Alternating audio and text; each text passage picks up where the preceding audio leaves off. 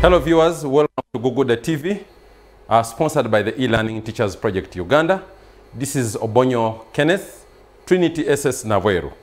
I'm back for O-Level Mathematics, and this time round we have something very fresh, something depending on what you requested for. Most of you are asking for section B numbers. We have one. We are going to move with one along up to when we reach the final answer. But before I reach any further, allow me to thank Mr. Kanyike Joseph in New York City. Thank you so much for all the water that you sent us. Thank you so much indeed. That water is going to help us in the project. And I will not forget Yasin Rules in Dubai. Thank you too for the microphone that you sent us. It is so useful. Linda at home there, I know you're watching. Rita Ora, I know you're watching. Nambus Rachel, I also know you're watching. Mr. Kanyike, thank you so much for the corrections that you made yesterday in all the work that we had. Tonight, we are going to be handling math.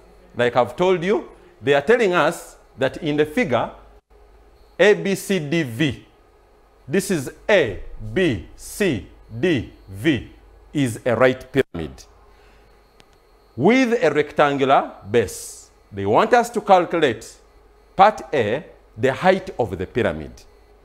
Part B, they want us to find the angle between the slanting face, and that's the slanting face VBC, and its base. Then lastly, they want us to calculate the volume of the pyramid. That is okay. I know most of you have been seeing such questions. Now, when you see this figure here, this is the point A, vertex A. This is vertex B, vertex C, vertex D.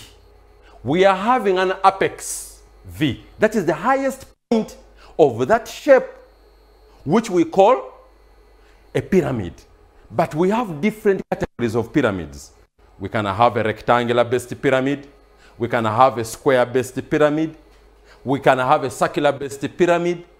We can have a triangular-based pyramid, which we gave a special name, tetrahedron. Now, today we are having a rectangular-based pyramid.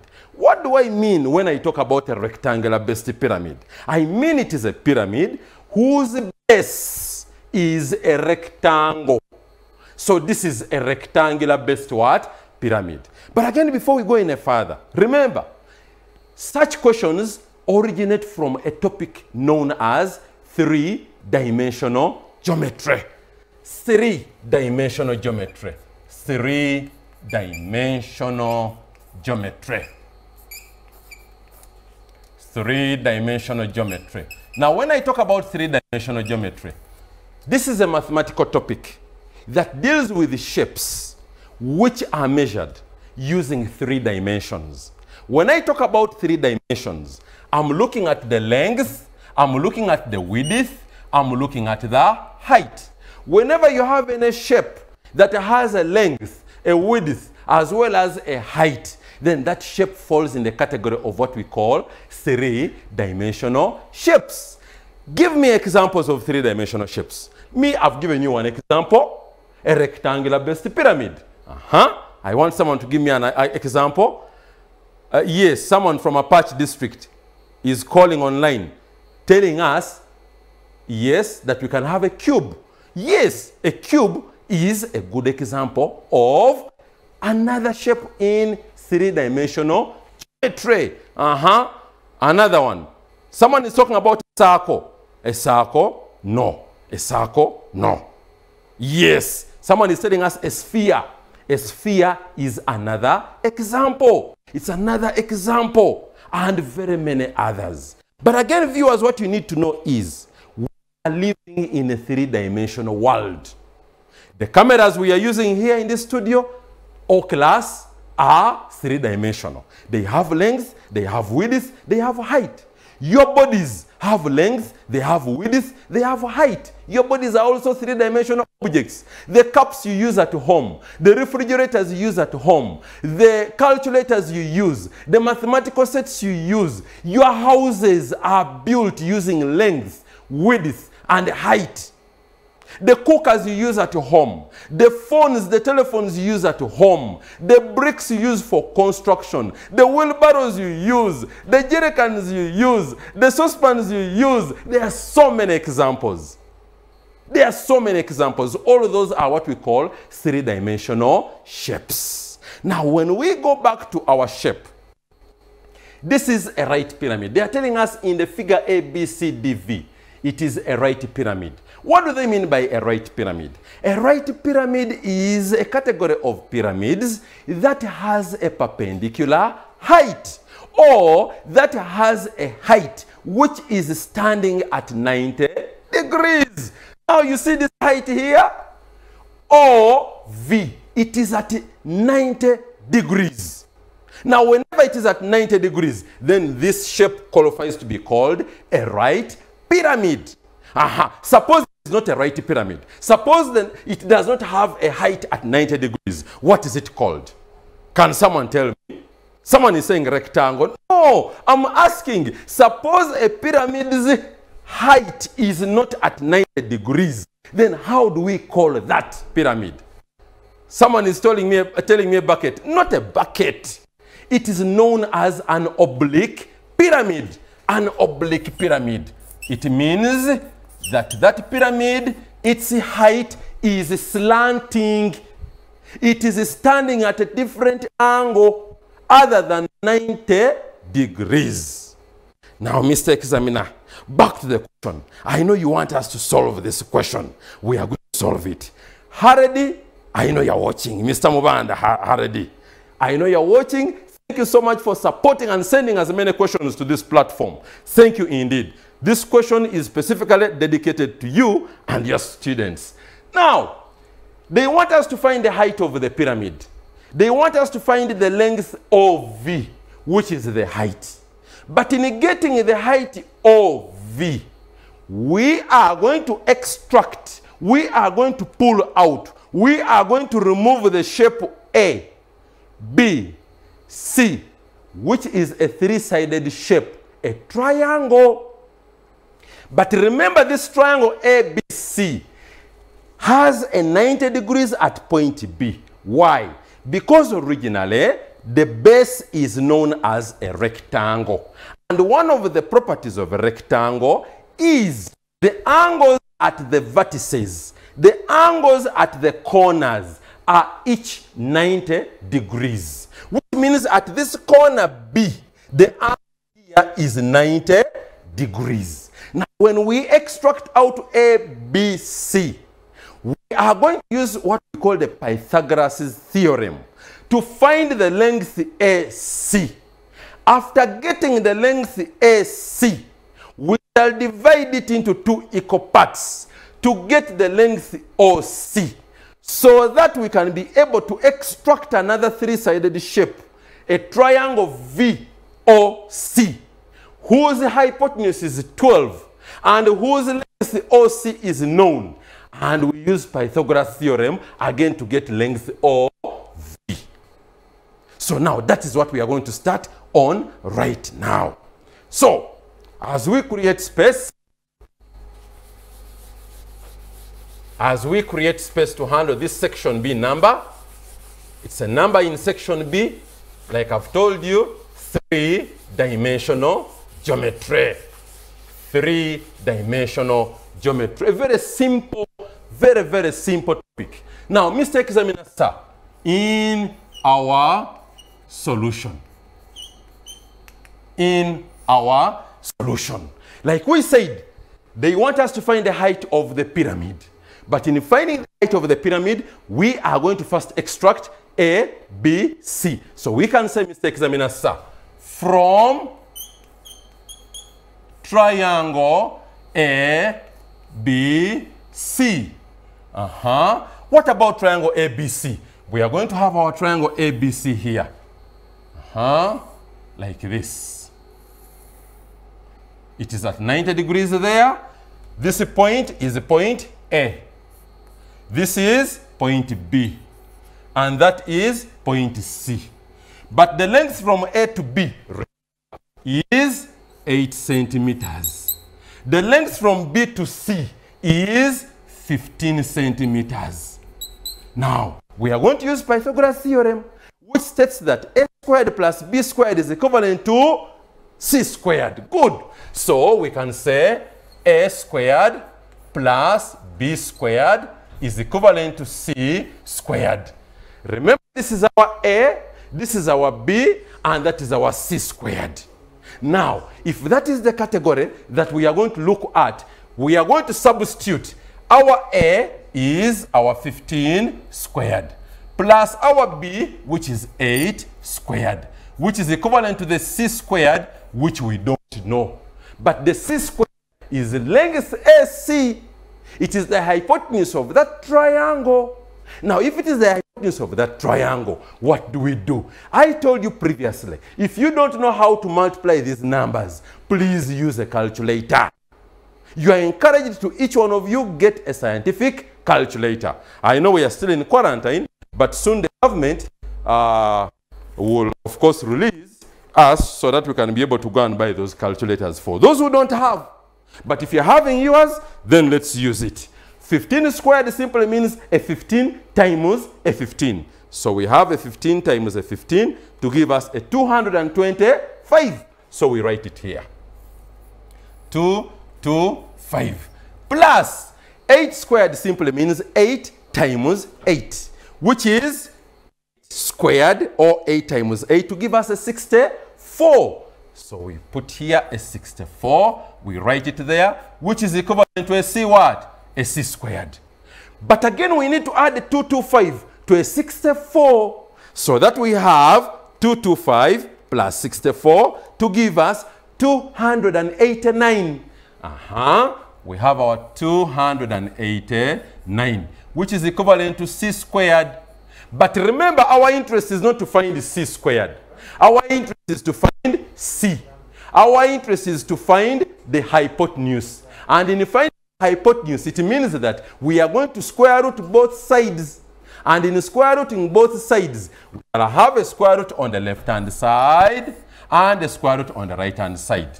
But remember, c squared, the squared will cancel with the square root according to the laws of indices. Now, how do we get the square root of 289? Which two numbers do you multiply? And you get 289, the same number which is squared. So if you don't know, come and use your calculator. The square root of 289, I get a 17. I don't know what each one of you gets out there. So if it is 17, 17 is equivalent to a c. Therefore, Mr. Examiner, sir, length AC is equivalent to a 17. A 17 what? Is it kilometers? No, it is in centimeters. But if AC is 17, we said, since we need to use the triangle VOC, we need to get the length OC. But again, the length OC is on the total length AC, which means getting AC and yet point O is the midpoint of that rectangle. Then it means we are going to get the total length AC. We divide it by 2 to get the length OC. What am I trying to say? I'm saying length OC will equal to a half of length AC. That means this will equal to a half times the 17 that we just got. But a half of 17 is the same as saying 17 divided by 2, which gives us 8.5 centimeters. So we now have the length OC. We are now going to continue by extracting VOC, which is a right-angled triangle. Why am I saying a right-angled triangle VOC? Because the examiner told us that it is a right pyramid, and we defined and said any pyramid which is known as a right pyramid is that pyramid whose perpendicular height or whose height is standing at 90 degrees. So it qualifies it to be at 90 degrees. So viewers, without wasting time, let us take some little water and then we come back and continue.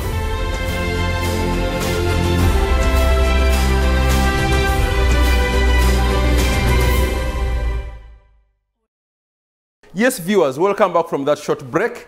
Like I told you, we are joining hands to kick coronavirus out of Uganda.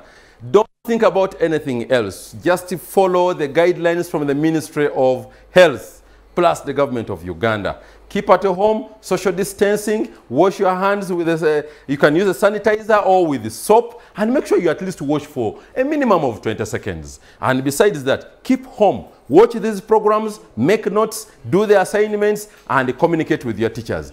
Don't move from one house to another. Keep in your houses. Nakate Farida, thank you so much for the support. Mr. Mubanda, like I said, this topic is yours. And besides that, Cox Henry in Arua, thank you for the support of all the questions that you sent. Now, viewers, we are looking at this three-dimensional figure. They want us to find the height of the pyramid. But we said in finding the height of the pyramid, we now need to move ahead and extract the triangle VOC. So, Mr. Examiner, sir, from triangle VOC, what is triangle VOC telling us? How does it look like? This is how it looks like. We are having our triangle like this, and we are having V, O, and then a C. But the length VO, we don't know it. It's what the examiner wants to find, so we don't know this length. How about length OC? Remember, we got length OC as 8.5 centimeters, so we have it substituted here, 8.5 centimeters. Do we know length VC? Do we know length VC? Yes, you can try. Someone from Soroti district, someone from Pader, or from Wakiso. Someone is telling us length VC is 6 centimeters. No, it's not. VC is not 6 centimeters. Who can see the answer? Come on. Oh yeah, very, very good. VC is 12 centimeters. It is the slanting length. It is that length which is not at 90 degrees. Like you can see, it is slanting. VC is 12 centimeters. We come and write it there. Now, if it is 12 centimeters, remember at point O, it is still 90 degrees. And I already explained to you why it is 90 degrees. It originates from the word right pyramid, implying that its height is at 90 degrees. If the pyramid is not at 90 degrees, then it's known as an oblique pyramid. I've already explained to you that. Those who have just joined us, this is still Obonyo Kenneth on Google the TV, sponsored by the e-learning teachers project and Trinity SS. Now, we are looking for the perpendicular height VO, or you can call it OV. Examiner, sir, what we know is still using A squared plus B squared equaling to C squared, which is our Pythagoras theorem. You're free to say VO squared plus OC into CV squared. It is very okay. Now, we can actually even use that. We can say VO squared plus OC squared equaling to CV, length CV squared. But do we know length VO? We don't know. So we leave it the way it is, length VO squared. Plus, do we know length OC? OC, everyone, not the police officers. OC, length OC, it is 8.5 centimeters, which are squared, which is equivalent to CV, not the curriculum vitae, not that one. We are looking at length CV, which is also 12. 12 what? Squared. Like I told you, if you don't know how to multiply appropriately, or if you're not sure, then please go ahead and use a calculator. No one will arrest you. They will arrest you for moving after 7 p.m., but no one will arrest you for using a calculator in solving this number. So, Mr. Examiner, sir, VO squared plus, but 8.5 squared is 8.5 times 8.5, which gives us 72.25. So we have plus 72.25, which is equivalent to 12 squared. which is a 12 times a 12, to give us a what? A 144. Wonderful. A 144. But Mr. Examiner, sir, our interest is to make VO the subject of the formula. It is to leave it alone on the left-hand side. But in leaving it alone on the left-hand side, there is a 72.25 which we don't need on the left-hand side. We need it to move to the right-hand side. But since it is a positive, when it crosses the right-hand side, it becomes a what? A negative. Wonderful. So, Mr. Examiner, sir, VO squared will equal to the 144 that was there. And then the negative 72.25. Remember, it has crossed the right-hand side. So now we are having 144 minus 72.25, which will leave us with 71.75. This will equal to 71.75. Now, our interest is to make VO the subject of the formula. It should not have the squared, which means we are going to square root both sides. So that our length VO will equal to the square root of 71.75. But according to the laws of indices, one of them states that a square root of any number is either a positive or a negative. But remember what I told you in the previous lesson?